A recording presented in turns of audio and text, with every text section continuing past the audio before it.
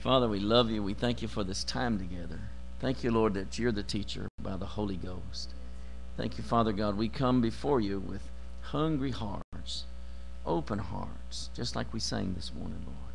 We're yours. We're here to learn, to sit at your feet, Lord Jesus, and to put into practice all that you've provided for us, all that you've given to us. And now we give you thanks in the mighty name of Jesus. Everybody said? Amen. Last week I spoke about grace and works, and I was concerned during the week that I had left you hanging and that maybe there was misunderstanding there. And I don't want to be labeled a works preacher. Hallelujah. I don't think you would label me that, but, I don't want you to get the idea of that. So I'm going to try to bring that home today. And if you missed last week, you need to get the message so it all ties in. But we are certainly saved by grace. I cannot work for my salvation. I cannot earn it. I cannot buy it. I can't look good enough for it. I can't look bad enough for it. There's nothing I can physically do other than believe. And so please keep that in mind as I share this, because I want you to understand that the grace song we heard this morning, the grace message, everything is because of His grace that we're here today. It's not by our works of righteousness. It's by His grace. Please don't misunderstand me. However, there is a part we are to play in all this. And so I kind of want to address that this morning. I looked in the electronic concordance, and the word work, and if you put in work, then it'll do workman or works. Brings them all up. And so the word work in some form is used over 600 times in the Bible, between Genesis and Revelation. Well, then I narrowed it down and did away with the Old Testament part, and it's 200 and sometimes in the New. So that's a lot. And so it's discussed in the Bible. And therefore we need to get a grip on this, because the world is teaching various different ways. The church is teaching various different ways. Some of that being taught out there is that God has done everything. He does everything, so therefore you don't do anything. You're saved because God saved you, and you had no choice of it. That's what I'm saying. That it's being taught. Some of that is being taught. Others are saying that you got to earn it. I mean, the pendulum swings both ways. Well, you got to go down the balance of the middle, and you can't earn it, and you must do something to be saved, and that is believe. Make the choice. So if you go too far on either side, you've gotten the ditch, and you're going to have problems. And so I am a grace preacher. I am a man of grace, and I thank God for His grace. But I don't want to come behind on any blessing either. So I'm going to pursue it. And we're going to talk about that. Look in Luke, the 6th chapter.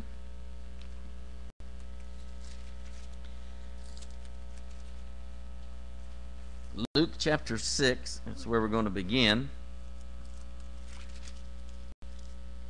In verse 39, Jesus teaching says, He spake a parable unto them. Can the blind lead the blind? Now, if you were in a church where the pastor is not saved, then the blind would be leading the blind. Right? If you're in a church where the pastor is not following God, blinded to the things of God, the blind is leading the blind. Okay, will they not both fall into the ditch, Jesus said. Yes, they will. One will lead the other one right into it. And you'll think you're right all the way down there. That's the problem. That's deception. Verse 40. Look at this now. This is Jesus' words. The disciple is not above his master, but, say but, everyone that is perfect shall be as his master. Hallelujah. Now that word perfect can be used like mature, perfected, experienced, mature. Okay? So he says here, you're not above the Lord, but if you're going to be mature, or as you mature, then you'll be like him. Be as him. Isn't that the goal of Christianity? Sure it is. I don't remember Jesus ever having a problem with any situation or circumstance he faced. I don't remember ever something frightening him, something keeping him home because he was sick or not feeling well, because time crunch had got hold of him. Money was a problem. I never saw that in his ministry. Never. He always had complete control. So it says here that if you are matured, perfected, you'll be like him. Praise the Lord. Then it goes on to discuss verse 41. You can't be critical and condemning of other people around you when you got problems yourself. And skip on down to verse 43. For a good tree bringeth not forth corrupt fruit, neither doth a corrupt tree bring forth good fruit. In other words, your actions, the end result of what you do. Verse 44 says, every tree is known by his own fruit. For of thorns men do not gather figs, nor of a bramble bush gather they grapes. Here's the key verse, verse 45. A good man out of the good treasure of where? His heart. That's the basis, the grounds for life. Your heart. Okay? A good man from the good treasure of his heart brings forth that which is good. And an evil man out of the evil treasure of his heart brings forth that which is evil. For of the abundance of the heart our mouth speaks. You can tell where you're at by what you say under pressure. It's not what you make yourself say. It's whenever you're under pressure what you say. I have a lot of people tell me they're Christians at work, and I appreciate that. I mean, they know I'm a preacher, so therefore they're on their best behavior. And so they tell me they are Christian believers. But the problem is that whenever I'm around them, or maybe they don't know I'm around them, but even after I've been around them a while, they become accustomed to me, then they start slipping out cuss words. Well, what they say comes from the heart. And so from the heart, you can't be clean and thinking godly things and saying evil things. It doesn't work. Bitter and sweet water don't mix. And so out of the heart our mouth speaks. Well, our heart is very important because Proverbs tells us, guard your heart. Proverbs 4, we're not going to turn there. You can look at it later, 4:23 to 27. Guard your heart with all diligence, for out of it flow the issues of life. In other words, what you're churning on down here, what your desires, what you love, what you hold on to, what you feed in here. You can tell what spirits you entertain by what you put in front of your eyes. Think about it. You entertain horror shows on TV or horror books. You're entertaining the spirit of fear. You entertain love stories. Well, you're off in some romance land, la-la land, not real life. You can tell what spirits by those things you're feeding in, what you're nurturing. Hallelujah. So verse 46, Jesus continues. They put a paragraph here, but I consider it to be all the same subject.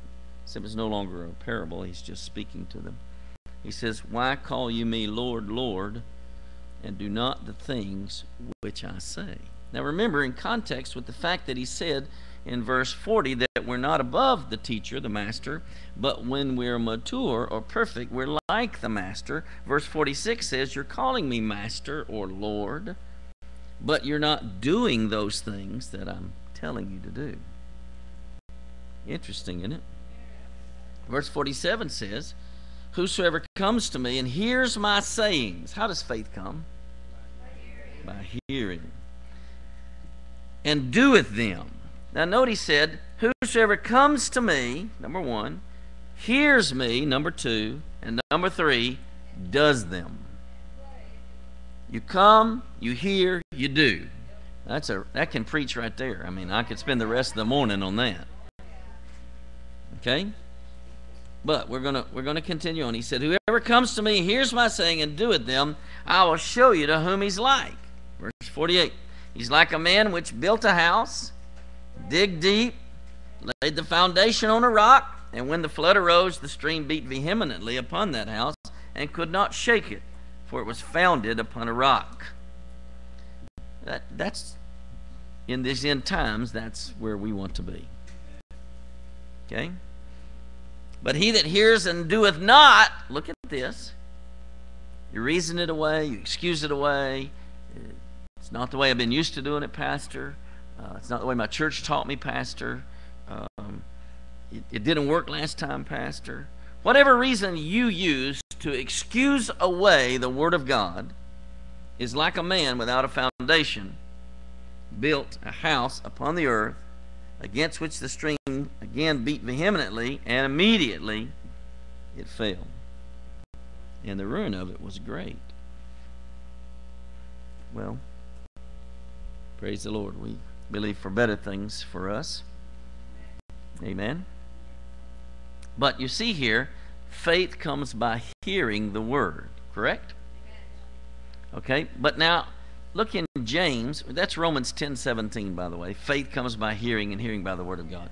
But James chapter 2, I just want to point this out to you. We went there last week, but we didn't really finish it all. I've been saying I was going to be finished with this teaching for a few weeks now. But anyway, I believe today we will.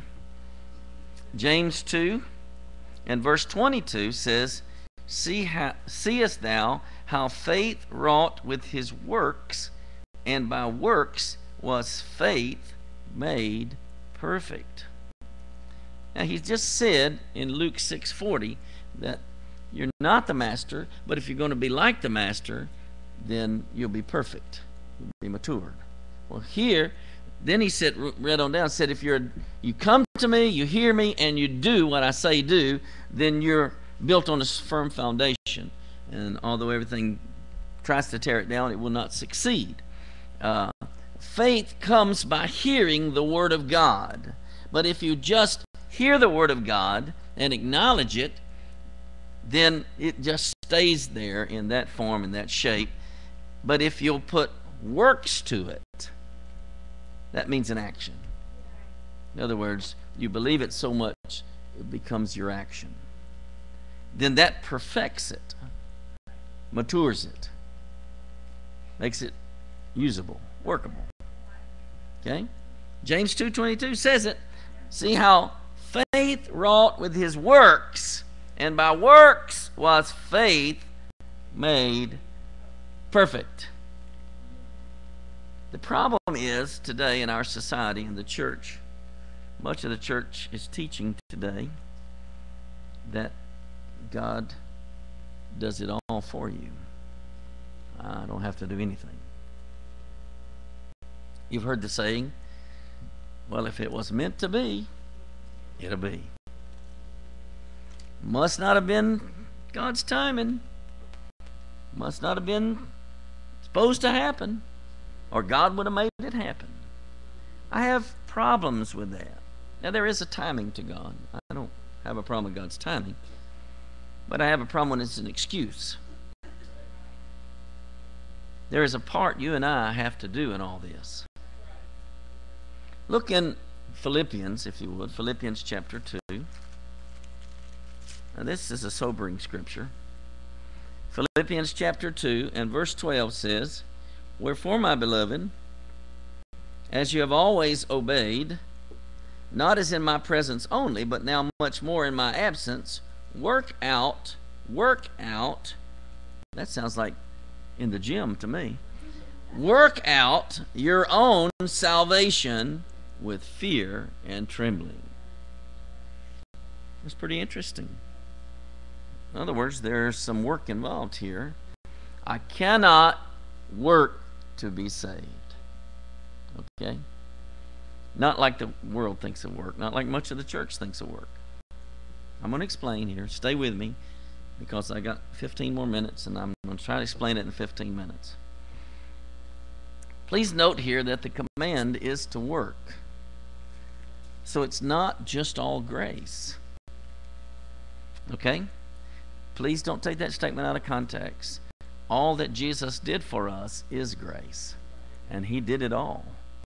However, He's telling us here there is a part we play in this. Okay? Our job is to work to believe it. The finished work, that is. Okay? In other words, I'm not to labor for some physical thing, trying to help God, trying to twist God's arm with a work. I can't do that. It won't work. Hallelujah. But my job is to labor in this word until I believe it enough that God power works. Are you okay with that? John 6. Look there. John 6. And verse 27, Jesus is talking. He says, "Don't labor for the meat that perishes," natural things, "but for the meat which endures unto everlasting life," spiritual things, "which the Son of Man shall give unto you, for him hath God the Father sealed." Well, they were curious. They didn't understand spiritual things. They didn't have the Holy Ghost, and they wanted to do right. So they said to him, verse 28, "What do we do that we might work the works of God?" The works of God are the miracles. It's referred to many times as the miraculous. Okay? When they said, "Well, what do we do to work the works of God?" Jesus answered, said, "This is the work of God." Ingrain this in your heart, saints. This is the work you're to do. Everything God has done is grace. All right? But what is your part? What are you to do? This is what you're to do. It's not that you have to cut your hair a certain way. It's not that you have to wear a particular outfit. It's not that you have to worship on a particular day. It is that you're to believe on Him who He sent. Well, that would be the Word of God here, the Bible. In the beginning was the Word was with God, and the Word was God. Same was in the beginning with God. Okay, so Jesus Himself said, here is what your works are to be. To believe. Well, real belief is an action. It's not just an agreement of acknowledging, yeah, sounds right, seems right. I'm not so sure. Remember we talked about the guy on the high wire and in the barrel in Niagara Falls. You know, there's a big difference in really believing and just saying, yeah, I think he can make it. But you got to get in the barrel to go over it while he does it, and you're not so sure whether you believe anymore or not. Those of you who were here last week know what I mean. The rest of you had to get the tape. Hallelujah. Well, the key is, once you have made a decision to believe, there's resistance. Tremendous resistance sometimes. So you must work or practice or labor, if you please, to continue what you initially set out and said you believed. You got to understand the difference between grace and works, though. Grace is all that God has done for you. It's finished. It's over. It's done. Hallelujah. We are to come to this grace. We're to hear this grace. And we're to receive it. Act on it. All right? Isn't that what Jesus said?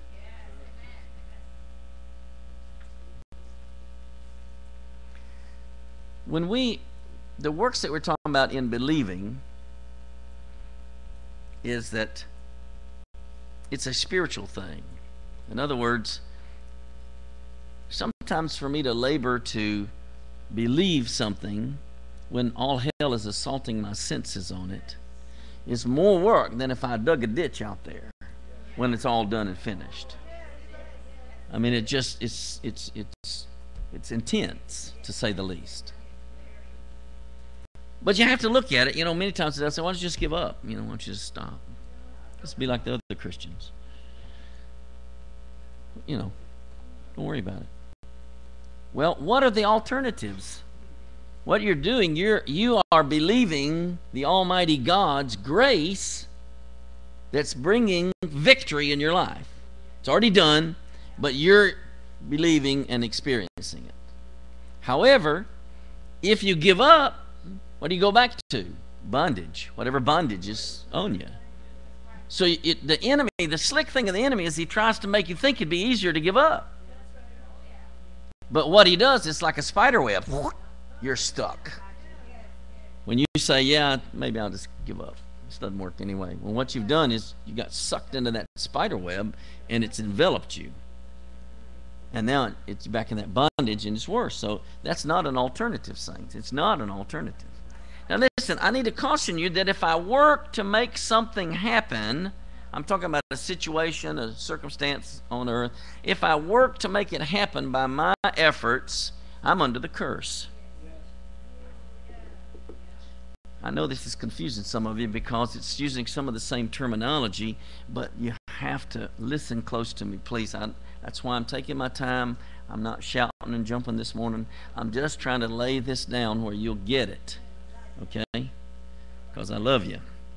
And I want you to be free. And I want you to experience all the grace that's been provided for you. But if you're working for it, in the sense of trying to twist God's arm, in the sense of trying to be good enough, in the sense of trying to earn it by something you're doing, you're under the curse. And when you're under the curse, you reap the fruit of the curse. Look in Galatians chapter 3. Wow. Galatians chapter 3.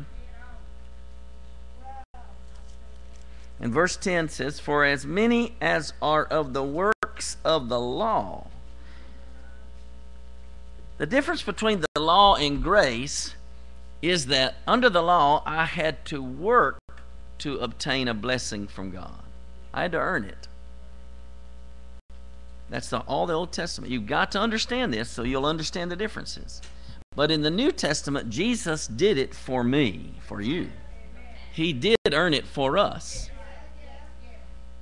And then he gave us that grace, saying it's yours. It's all yours. And so now in the New Testament, I no longer am trying to achieve it. My job is to believe that I have it. Now that's a vast difference, but some of it went over like, whoo, over your head. If I'm working to get it always, oh, it's so tough, it's so hard, what some consider laboring, but not the time I was talking about, then you're just staying under the curse. You're trying to do it yourself in your own strength, in your own power, in your own goodness, in your own merit of some sort. You can't. Nobody's been able to but Jesus. Lay it down. You can't. What you have to do is use that energy you were using to try to twist God's arm or manipulate him somehow. Use that energy to get into the Word and to believe the grace that is already done on your behalf. Hallelujah. Well, He says here, as many as are under the works of the law under the curse. For it's written, cursed is everyone that continueth not in all things which are written in the book of the law to do them. Well, that's not us anymore. Hallelujah. But if we labor to enter into this rest, into his grace, then what we're saying is, I see it, it's mine now, and now I'm take it. I receive it. But there's resistance in the taking it. There's lots. Hallelujah. The Lord says he supplies all my needs according to his riches in glory in Christ Jesus. I know that. I've come to him. I've heard it. But the doing of it is another challenge. The Bible clearly says multiple times, by his stripes I was healed in some fashion or form. The blessing of God in Psalm 103, that he's healed all my diseases. I mean, there's multiple accounts of saying some kind of form that I'm healed. But I find myself trying to work to earn it. Lord, I prayed 3 hours this morning, but the pain's still there. Lord, you know I went to church every day this month that it was open. You see what I've done, Lord, now. But my body, Lord, hello? I mean, it looks spiritual, it seems spiritual, but it's not. It's depending on yourself. Hallelujah. If I work to obtain it, then I'm under that curse. But if I can believe that it's already done, take it, receive it, that's grace. But there is some effort involved in believing it. That's what I'm saying. Because your natural mind fights you, your physical body fights you, demonic forces, the gates of hell fight you. Look in Galatians 2, verse 16. Knowing that a man is not justified by the works of the law, but by the faith of Jesus Christ. He's justified by the faith of Jesus Christ. What faith did Jesus have? You find that in Mark 11:22. Have the faith of God, Jesus said. Mark 11:22. Have the faith of God. Galatians 2 and verse 16. You're not justified by the works of the law, your own efforts, but by the faith of Jesus Christ. His faith. Okay? Hallelujah. 2 Thessalonians chapter 1 verse 11 says, we're to fulfill the work of faith with power. That's our position. The work of faith, the work, hello, work of faith with power. Ephesians 1 and 19 says, what is the exceeding greatness? Look at that. Look real quick, like Ephesians, just the next book over. 1 and verse 19. What is the exceeding greatness of his power to usward who believe, according to the working of his mighty power. Hallelujah. Hallelujah.